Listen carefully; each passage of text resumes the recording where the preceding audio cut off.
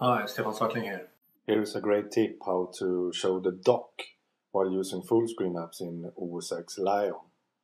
As you may know, you can't see the dock while you have the apps in full screen mode. So if you go down with the mouse like this, you can't see the dock. But if you stay there and go down once more, you reveal the dock. A very easy but very useful tip in OS X Lion, I think. So we do it again. I reload the page.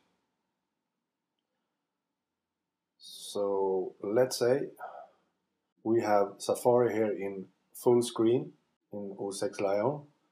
We want to reveal the dock. We go down here, but no dock is viewed. So what to do? Then you go down once more and you reveal the dock. Very easy and very useful tip. Go down and down again.